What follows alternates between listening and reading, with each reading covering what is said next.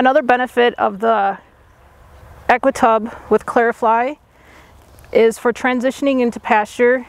Your pasture is optimum for the horses. They like to eat the shorter grasses, 5 to 6 inches tall from over winter. Should be ready for them to graze. Optimum grazing 3 to 10 a.m.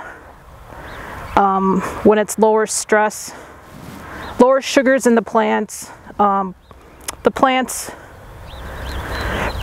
collect sugars make sugars when they're under stress.